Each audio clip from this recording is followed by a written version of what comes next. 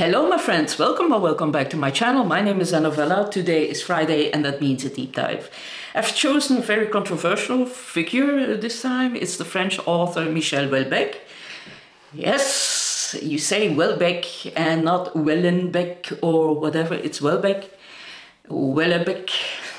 And he is, yeah, of course, a French author, very provocative figure.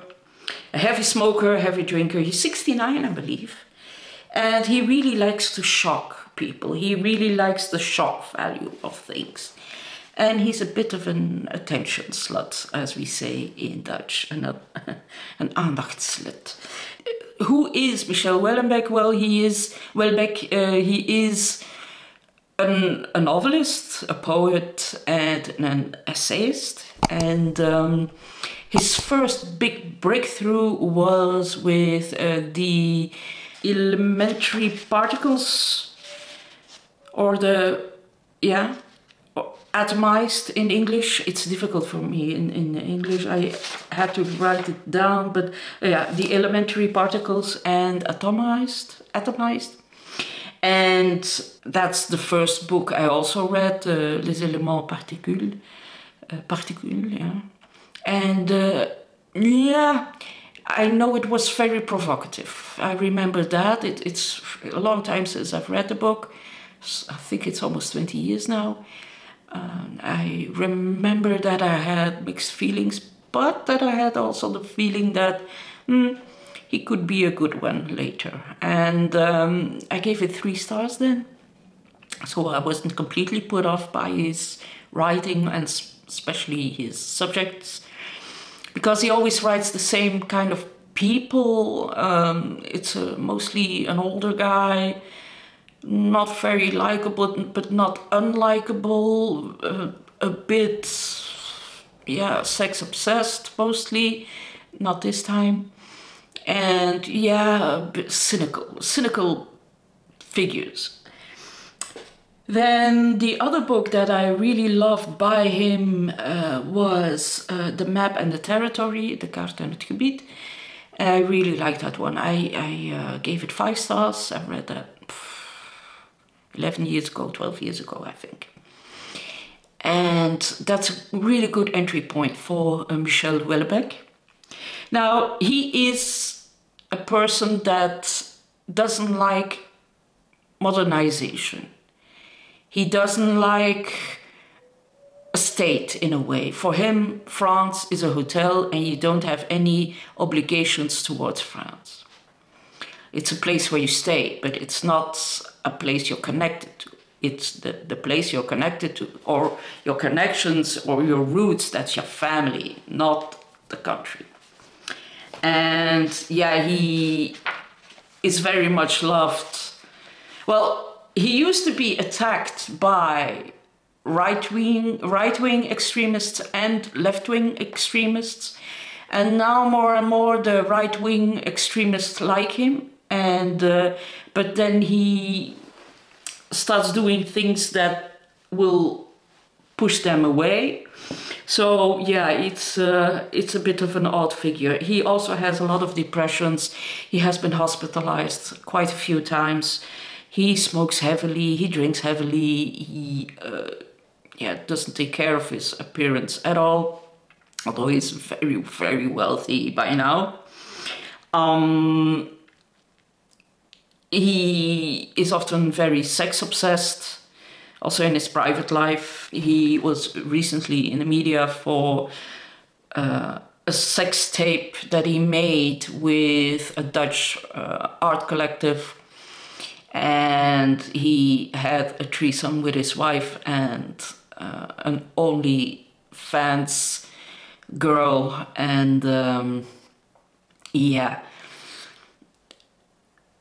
And then afterwards he said, well, no, I don't want it published, and he went to court, and it's not going too well for him. It's not the first time that he does that. Whenever he is asked to do something collective, after he does it, but then afterwards he boycotts it. It's always the same thing with him. So he's a bit of a shady figure, let's say. Now, he also has he also disappeared for a while, and then he made a mockumentary about it, the abduction of Michel Houellebecq. You can find it on YouTube. I will put the link down below. So yeah, he's quite a strange figure. Now, as I said before, the best book to start, I think, is The Map and the Territory. I think that's brilliant. Well, it has parts that are really brilliant, and but this book I just read, I read it in less than 24 hours. It's the Dutch translation of Anéantir, and it will be translated in English with the title Annihilate. This is a brilliant book. I really, really, really loved it. It's also his largest book. It's about 700 pages, I think. Oh no, it's, yeah, in French it's 700 pages, but not in Dutch. It's over 600 in Dutch. And yeah, I really, really enjoyed it. Well, what is it about?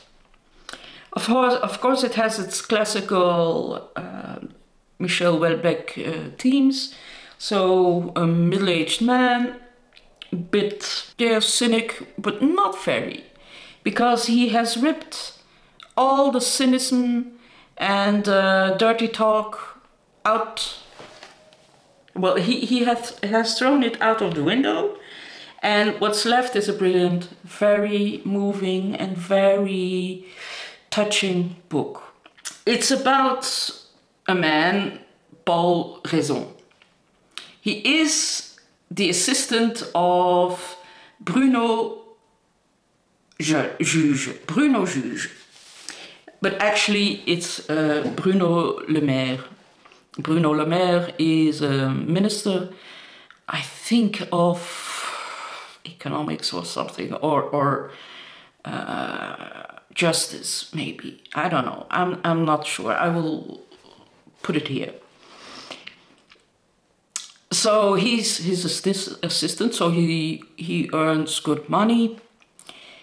He is married to Prudence, who is also very talented. They met each other in university, and yeah, they are two brilliant minds. But they've grown apart. They hardly speak to each other anymore. They don't have any... Yeah, there's no connection anymore. They live in separate bedrooms. So yeah, there's nothing much anymore. She does yoga, she eats vegan, he doesn't know why. But there's still, I know, they are not resentful to each other, towards each other, so there's still love somewhere. And there's no talk of a divorce or whatever, so yeah. And then there's a movie posted on the internet where they decapitate the minister he works for, Bruno Juge, but it's a deep fake. So it's they use a guillotine, and they show how Bruno Juge is decapitated. But it's deep fake, and his boss, of course, wants to know where it comes from. And then, yeah, other things happen in real life, in his life. Suddenly he gets a phone call. It's his father. He is in a coma, and his father was the president of the Secret Service in France. And then the rest of the family gathers. So you have Hervé and Claudine. They represent the traditional French family. So they are very right-wing, and Claudine is very Catholic. She goes to church. They live in the suburbs. They have very normal lives, but they aren't so normal. And then there's Aurélien, that's his younger brother, much younger brother, who is married to Indy. And Indy is extremely left-wing, but she's also very moral, superior, and she mocks the whole family all the time, and even her husband. Even to the point that they have a child, but it's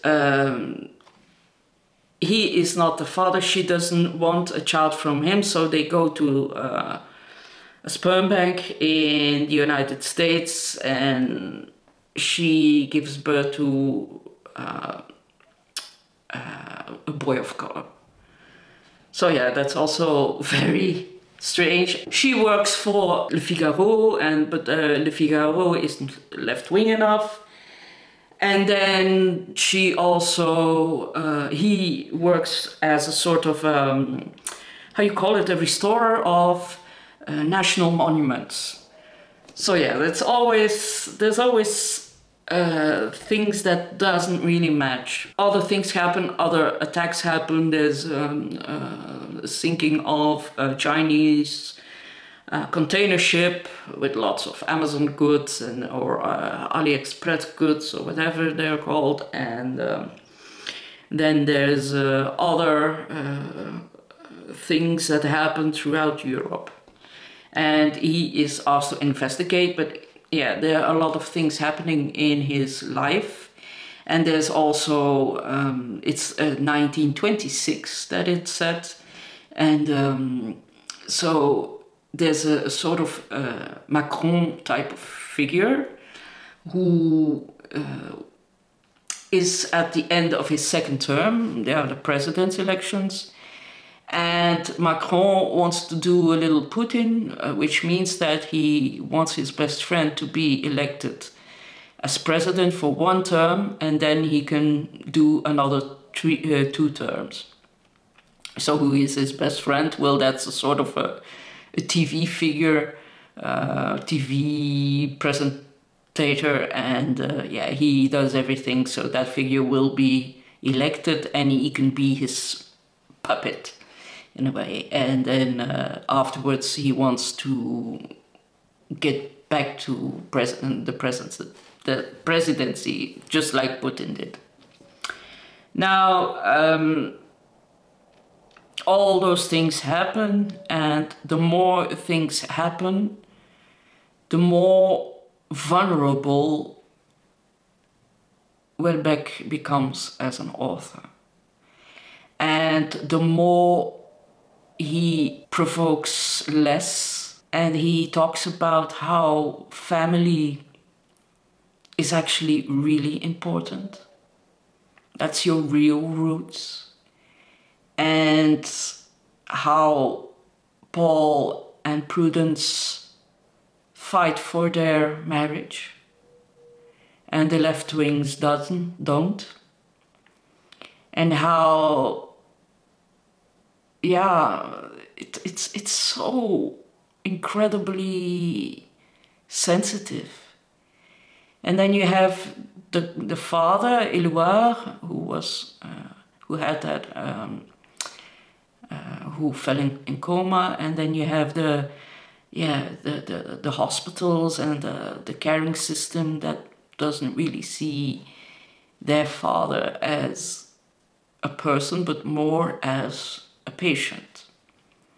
And so they intervene, and they do things that are not allowed, but they intervene nevertheless, and yeah. Those things have consequences, but it's so beautifully done and so touching and chilling at times. And he also writes about Philippe Lançon. I've talked about in a video, I will put the link down below. He was a victim of the shooting at Charlie Hebdo. That was the day that his previous maybe one before, submission was published on that day, and Houellebecq was so shocked by the events that he immediately stopped all promotion of his book. And he met Philippe Lançon later, because Philippe Lançon was very negative about his book. He wrote a review just before he was shut down. And now he talks about Philippe Lançon in his book, about his book Disturbance. I find it really, I thought it was really beautiful. I thought it was really beautiful that he did that. And yeah, there are so many beautiful pieces in this book that is so recommendable. I loved it. I really, really loved this book. So yeah, I hope you will remember this video till it comes out in English. I hope they press on a bit. There's no date set yet, but I know it is in translation. So yeah, there's a lot to talk about. Of course, there will be criticism about the part of the terrorists, because there's no ending to it. But that's just a point, and we don't find out why there are those attacks, which group it is, because, like in my life, there have been terrorist attacks all the time. You had here we had les cellules communistes combattantes. Communism in the 80s. We were like, huh? Where does this come from? So there were only 3 people that, yeah, committed killings. And then it are Islamic people, and then there are maybe Christians that are feeling the need to terrorize people. Then you have Anders Breivik, and then, yeah, terrorism can come in all shapes and forms, and from everybody who has, yeah, there were even, like in the Netherlands, there was a politician who was stabbed to death because it was a radical vegetarian. I know. So it isn't, that's just a point, that there's a sort of hopelessness when it comes to terrorism. There will be always be terrorist attacks. And yeah, it's just the reason that shifts, but not the attacks itself. So yeah, so that's why there's no conclusion to that. And I really liked that. I thought that was brilliant. Not everybody gets it, but yeah, that's how I thought of it. So yeah, I really like the book. I highly recommend it. You can read it in many, many, many languages. In Spanish, in French, in German, in Dutch, in Danish, in Portuguese. A lot, yeah. But no English yet. Sorry. But there you go. This is my little Friday deep dive. I hope you liked it, and talk to you later. Bye-bye.